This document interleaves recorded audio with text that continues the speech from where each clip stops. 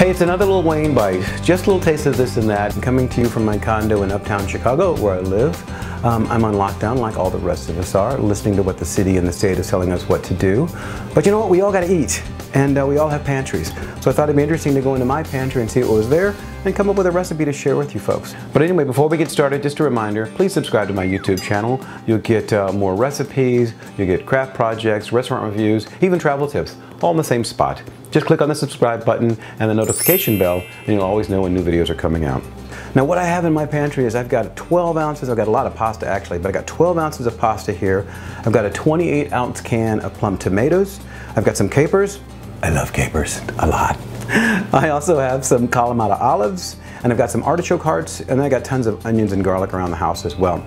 So here's what I'm gonna do. Before I get started, I'm gonna get my pasta water ready. I'm gonna fill up a pot with water, put it on the range there, get it going. I'll eventually put a little salt in there as well. I'm not gonna put the pasta in just yet.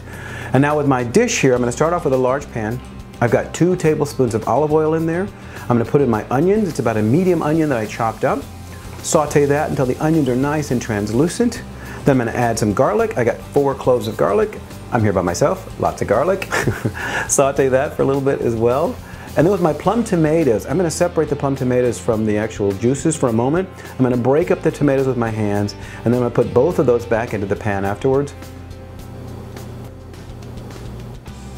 And saute those as well until they get nice and tender. And then I'm gonna add in my artichoke hearts. So it's about a 6-ounce jar of artichoke hearts go in there. Then I'm gonna add my Kalamata olives. I've got about 1/4 of a cup of Kalamata olives that I've chopped up. And then I'm actually gonna season it with a little bit of salt and pepper. And now I'm gonna take the pasta and put it in. That takes about 9 minutes to cook. While it's cooking, I'll just let my sauce here simmer a little bit. And just before the pasta is ready, I'm gonna add in my capers.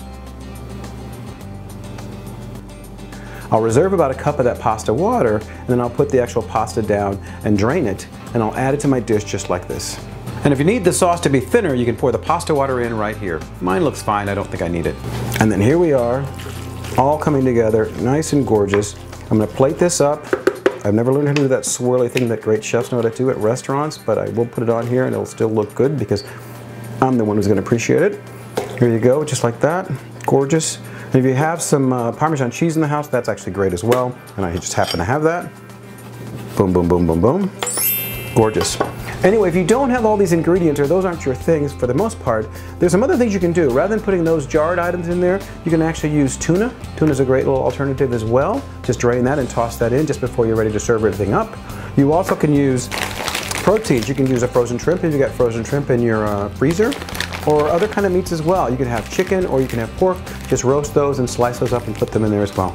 Bottom line is do some experimenting. You probably have some things in your pantry you don't even realize are there. So go in there and take a look around and try to find some things and do some things you haven't done in a while. Anyway, take care of yourself, everybody. Listen to what the city and state is telling us all to do because it's for our safety and everyone else's. Be well.